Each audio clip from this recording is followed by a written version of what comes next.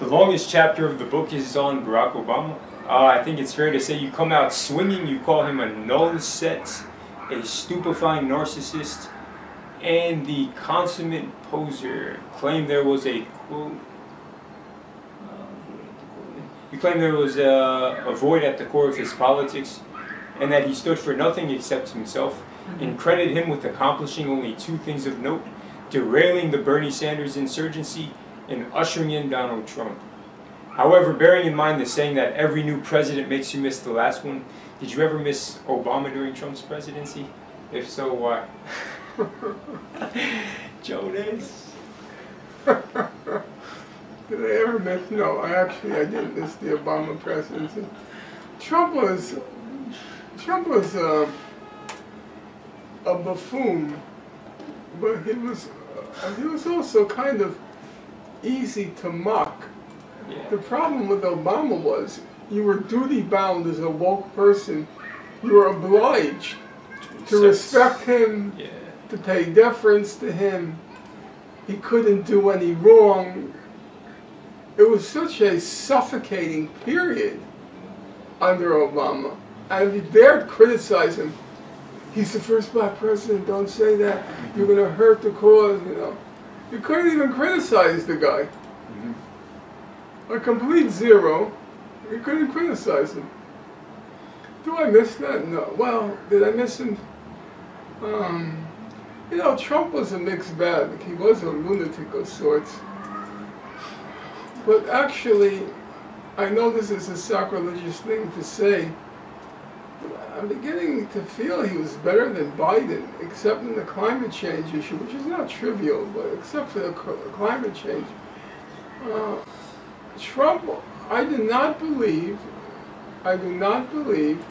we would have gotten into this situation with the Ukraine if Trump had been in power. I don't believe that. I think Trump would have found a way to resolve the question of the Ukraine without a war. I do believe that.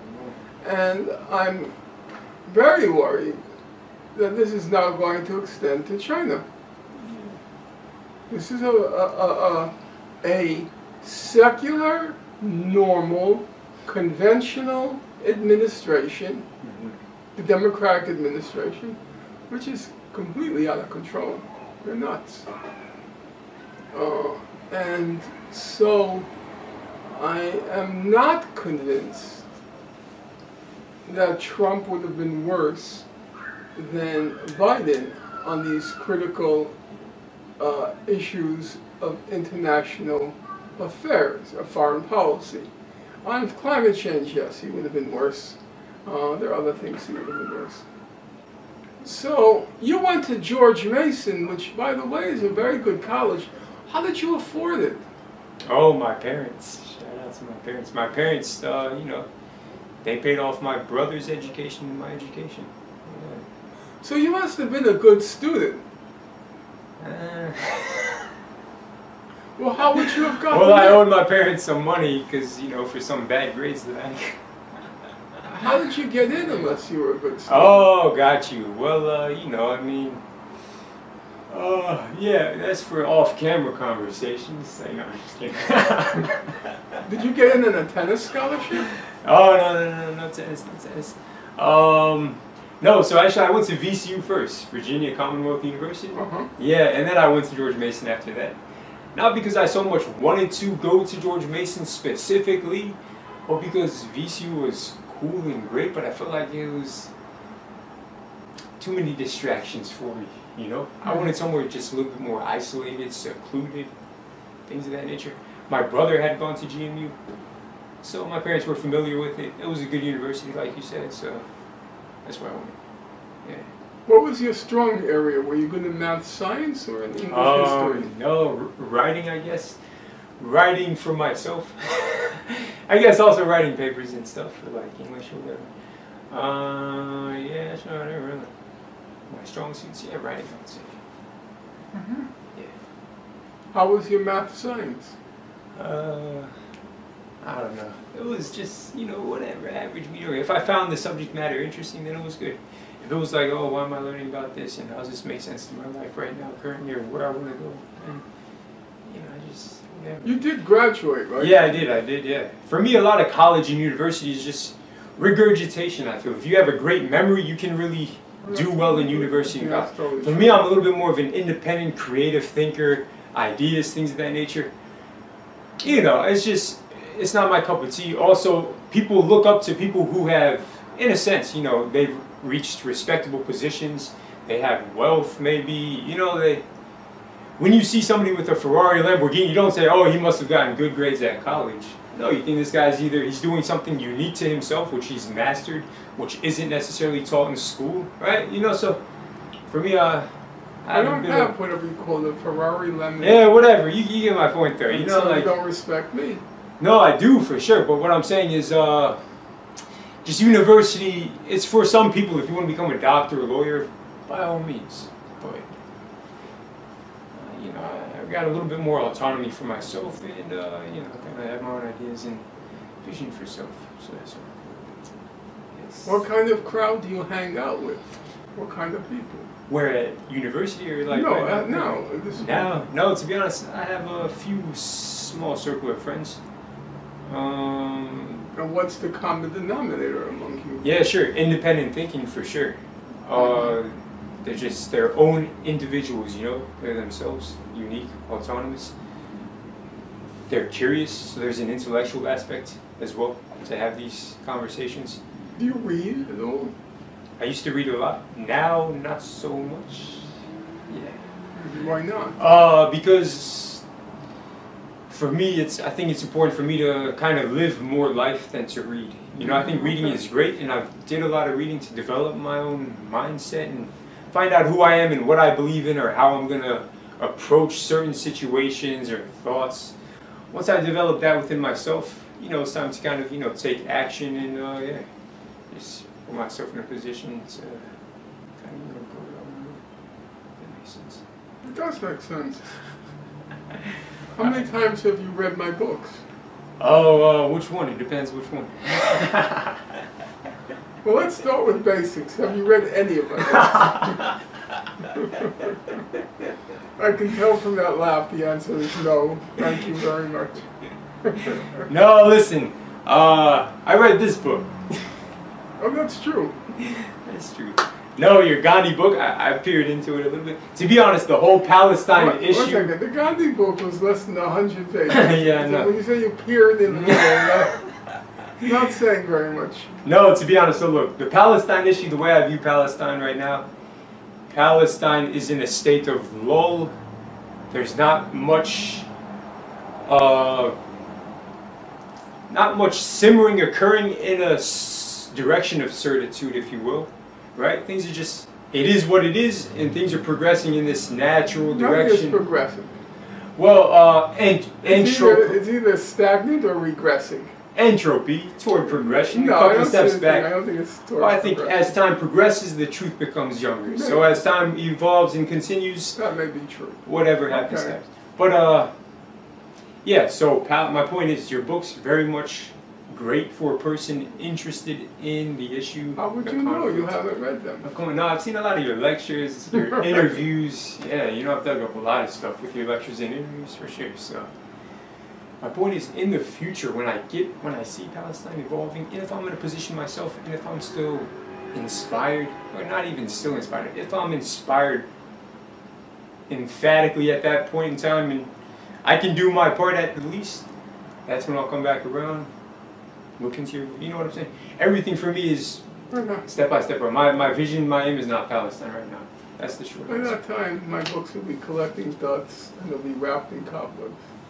Yeah, no worries. I mean, I'll hire a cleaning lady or a man, a cleaning man as well, and yeah, figure it out. All right. So politically correct. Oh, you know, man, gotta be man. I remember watching a video of Boris Johnson and thinking that if he hadn't become the Prime Minister of Great Britain, he might have done something actually good. He might have been a pretty entertaining or memorable tour guide or bartender or something like that. In an alternate universe, what role do you think would be good for someone like Obama? That's a question by Jonas as well. In an alternate universe, what role would be good for Obama? Yeah, had he not become, you know, President of America, of the United States of America. He liked basketball a lot. He did. Yeah, that's He true. liked basketball a lot. Okay. And he had aspirations to writing. Yeah. So like everybody that's true. else. A lawyer, I guess, right? I mean, maybe a lawyer would have done good for him. That's what he wanted. There'd be one more crooked lawyer.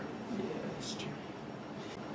All right, one question is, what should be taught in schools? Another is, what ideas we should spend our time on more generally? When do we say, I don't have time for this BS, and leave it at that? In terms of engaging in public debates, on controversial topics. It seems like, your email address is not difficult to find. You probably make a point of responding to many people who do reach out to you. But I can only imagine that lots of weirdness shows up in your inbox. How do you decide from whom to engage with and who not to engage with? And are there topics or ways of writing that work as red flags for you that it's probably not worth your time, of which you notice? That's a question by Jonas. I answer every email. My view is, if you've taken the time to write me, I'm not so important that I can't find the time to answer you. I got that from Professor Chomsky, the guilt complex. If I don't answer an email, Chomsky will never forgive me. So I answer every email. Yeah. However, I would say that I don't necessarily continue a correspondence if I feel it's not productive, it's not going anywhere. Mm-hmm. If a person has an agenda and just wants to force this agenda on me, and I don't feel it's productive, then I let it go. Your thoughts on Cornel West? Cornel West, you know the man? I don't want to say it. Okay. I have definite thoughts on Cornel West, but I don't want to say it. What are your thoughts on Cornel West? What are my thoughts on Cornel West? I respect him, I respect his mind, I respect his outspokenness. I think he's consistent in what he stands for. I think he,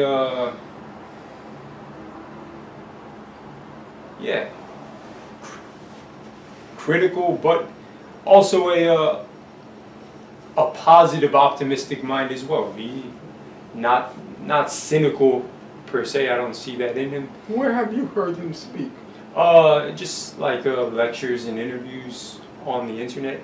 I've never seen him in real life. Mm-hmm. I read one of his books, I think, Hope on a Tightrope. A short, nice book, inspiring, interesting. So you read one more book by him, not by me? No. I don't know, right? You read the last book. But no, to be honest, the lectures do so much more, in a sense. There's benefit to reading as well, but you can still get somewhat of the similar content. What you lose out of watching and hearing is, like you said, with what was the other? Dickens, right? Charles Dickens. Yeah, you lose out on the stylistic touch, the feel, things of that nature, right? So, do you have any? You don't want to speak on Cornel West, though? No. Perhaps. Okay. Off camera. You want me to share my thoughts on Obama? I asked a few people what, among my cohort of peers, what their thoughts on Obama were.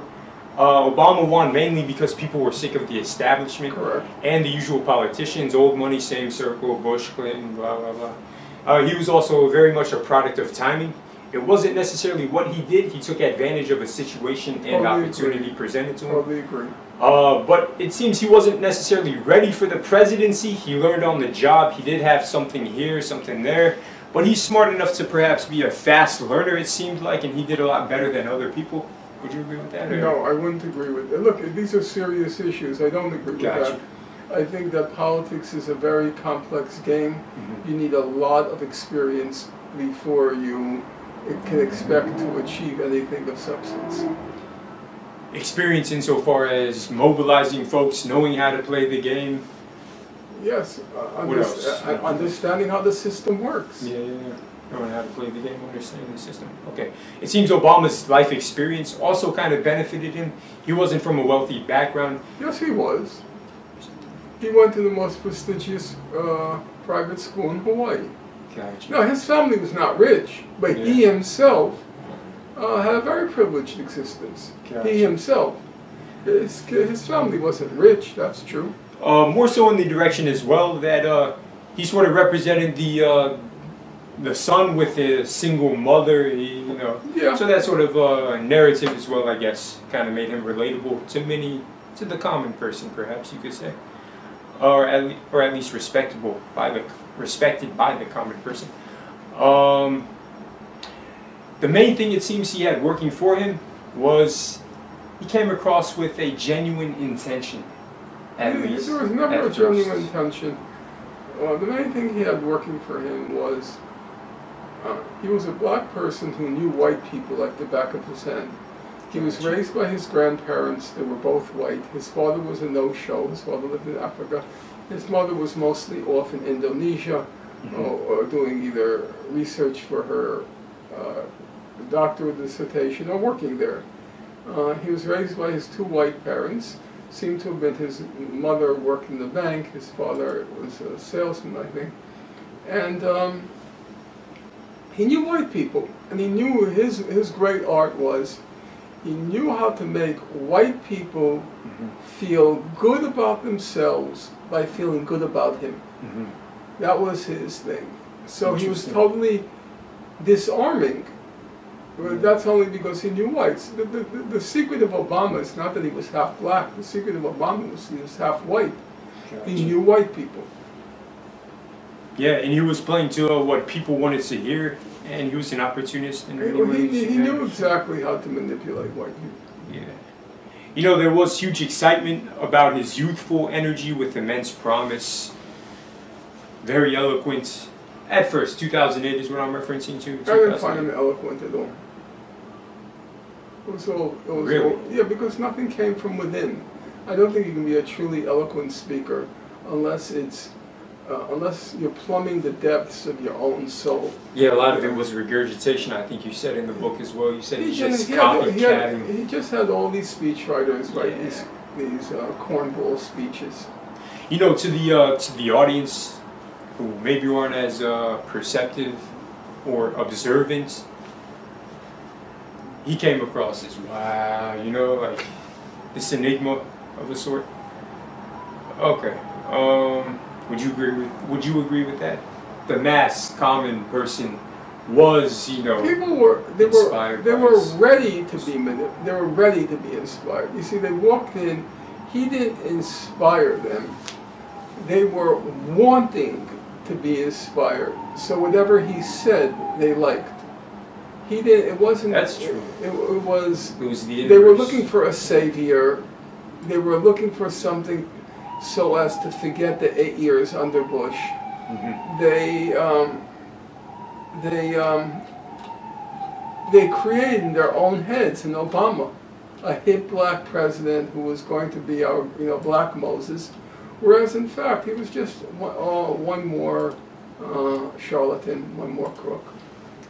Gotcha. Cool. That's it. Thank you.